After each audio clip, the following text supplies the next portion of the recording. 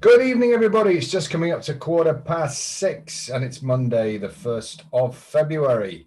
And a couple of things to discuss before, drumroll, I give you an early free YouTube exclusive bet at Southall tomorrow afternoon, which is currently trading around 9 to 2, and I think has got an absolute mega chance of winning. Now, the scenes at Sedgefield today are some of the most embarrassing for British racing I have ever seen.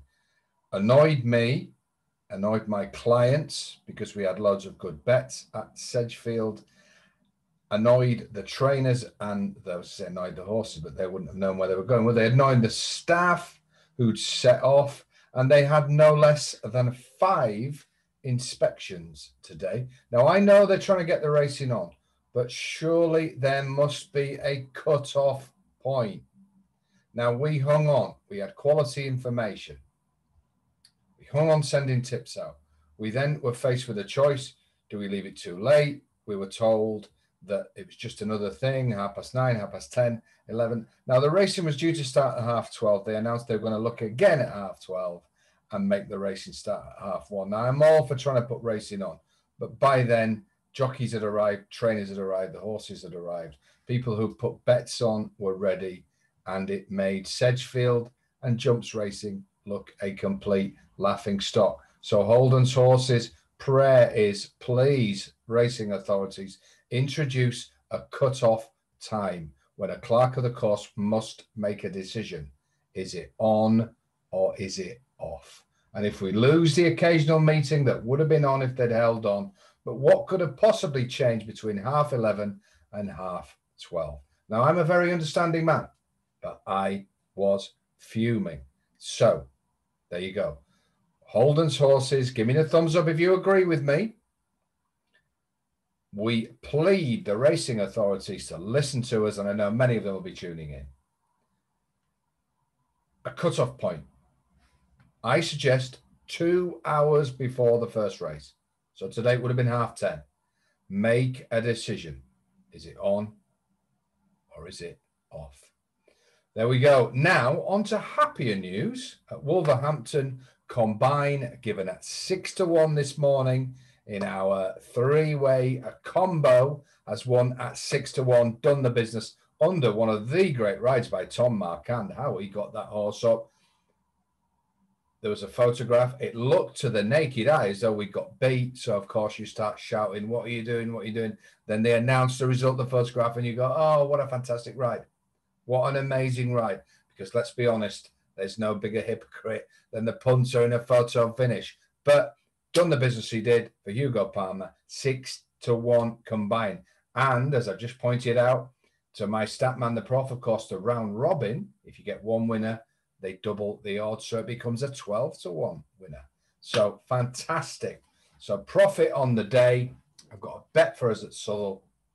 Now, a few emails in and requests to the office as to why I don't give selections in the special rearranged jumpers bumpers, or should it be bumpers jumpers meetings.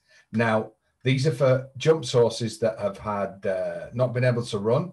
So they have to be entered in a meeting that's been called off, and they all get together to have a race at the all-weather tracks on National Hunt Flat races. Well, I'm going to tell you something now. If you tip on those, you should be struck off the tipsters register. And if you bet on those guys, you want your bumps feeling, because these are random races. If you want a random punt, go and play an arcade machine. Okay, I really do think that these things should carry a punter's wealth warning. So, folks, if you're emailing in as to why I'm not tipping in them, then there's your answer. And please do not punt in them. They are to keep horses fit. All sorts of nefarious antics could go on, and the trainers could, jockeys could say, well, he's not a bumper horse, you know, he's a jumps horse. So please, please, I'm on my soapbox twice tonight. Firstly, about the dreadful scenes at Sedgie, and as to why you should not punt. A wealth warning should be given. But this one is in a genuine all-weather meeting at Southall. Anyone says Southwell, they're out. It's Southall. And it is a Van Dyke. Now, this one isn't injured like the real one is, But this trained by Anthony Britton, ridden by Cam Hardy, big fans of both, was involved in some strange antics at Newcastle where it didn't look like it wanted to start. Now, that was a different track. If we come back to Southwell and look, it's won here in January. It was second to the favourite here last. Simon gets a weight pull and got going very late. I think if Cam Hardy's about his tactics better and gets stuck into this one early, I think Van Dijk at 9-2 seems to be priced up on his antics at Newcastle, or maybe just doesn't perform at that track. But back here where he has a fantastic record, the stable are going great guns. I think 9-2 needs grabbing, as I think this could go for about 3-1. 440 Southwell tomorrow. It's Holden's early bird YouTube flyer for tomorrow. 6-1 winner free today.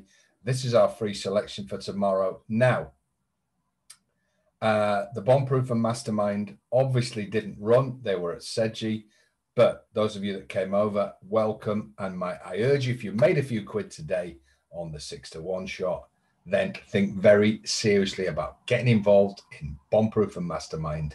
Two great services combined into a super group, all bets sent by free text, early doors, and you'll be with me till the 31st of December.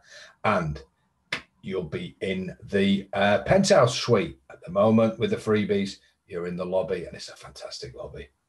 Get yourself in that lift and be with me in the penthouse suite, and let's get you to the platform, Mark Profit. Right, I think Van Dijk's a cracking bet at 9-2. I really do. I think it's overpriced. I think the market will correct itself and it'll go off shorter tomorrow. I'll be back in the morning. No bumpers, jumpers for us. But there's a genuine meeting at Southwell. And as things build through the week with the services, we will get back to some normality. January can do this. I'm not blaming any course for trying to get racing on. I'm complaining about the way they did it. But Jumps Racing will be back. We've got the Irish Racing Festival on Sunday with many of the great Cheltenham fancies out. Some big bets planned for that. We've got a big Saturday at Jumps Racing, which fingers crossed will be enough time to get that on. But for now, well, there's winners to be out there. I will be looking for them, but a 6-1. Let's make this February an absolute monster. So have a great night, folks. And I'll be back tomorrow. I've got Van Dijk. This one better not be injured. Not like that Liverpool one. Although they seem to be doing all right yesterday.